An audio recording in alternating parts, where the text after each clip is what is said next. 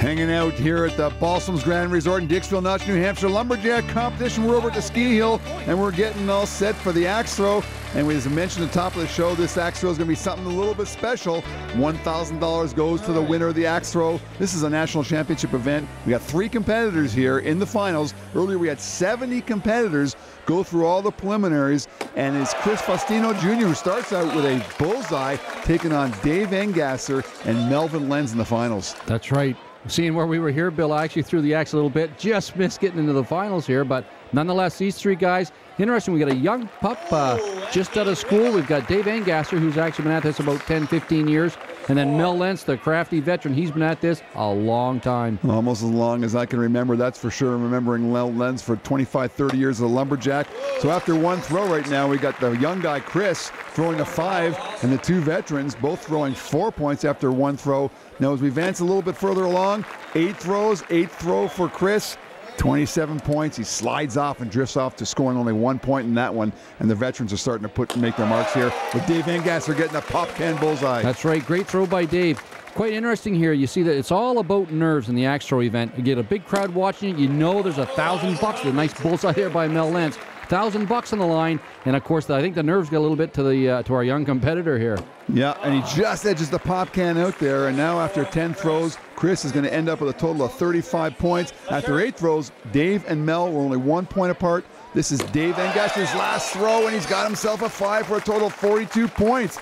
And right now, Melvin is going to need a 4 or a 5. He gets a 4, and they're going to be tied after 10 throws. That's what you like to see, though. When there's $1,000 on the line, you like to see the best of the best, and you like to see them throwing well. Great to see it come down to a tie here in the end. Well, now we head into a playoff, and it's going to be a sudden death playoff as the crowd is looking on. Sudden death playoff between Dave Engasser and Melvin Lenz for the $1,000. It's going to be a sudden death, which means first guy to not match the other guy's throw. Dave Engasser gets himself a 4 right now. Melvin needs a 4 to tie, or a 5 to win this thing. Just edges out with a 4 there, just That's edging right. in. And all it has to do, Bill, is cross the smaller circle. As long as your axe blade is in that smaller circle, you've got it. So you get scored for that higher point. Now Melvin's got himself a 4 as well after 1 throw playoff right now. So it's 4-4. Actually, it's a sudden death, so we don't even need to keep track right now. This is Engasser's 2nd throw in the playoff for the $1,000. Gets himself another 4. At this point, a bullseye is going to do it for Melvin. Another 4 is going to tie him, and we'll go to a 3rd throw.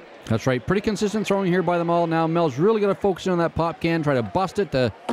Oh, and he drifts off to the right-hand side, and Melvin Lenz is only going to score a 3 on that one. To be sure, it is a 3. Dave Engasser is going to win the $1,000 axe throw. $1,000 winning the axe throw. Is that a first for you in a career like that? Yeah, there's been a show, they had a U.S. title that was $1,000 the last 2 years in Virginia Beach.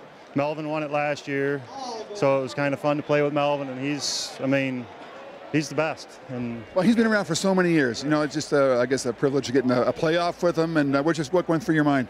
Just throw bullseyes, and I couldn't find him for quite a while there. And the other guy, Chris, was great too. You know, young guy and just starting throwing, and he stood right up toe-to-toe with us throwing. So it was really fun. It was a lot of fun. I'd like to thank the Ski Center and the whole Jingers clan and everybody else that did this. It was a great show, and the TV for coming down too.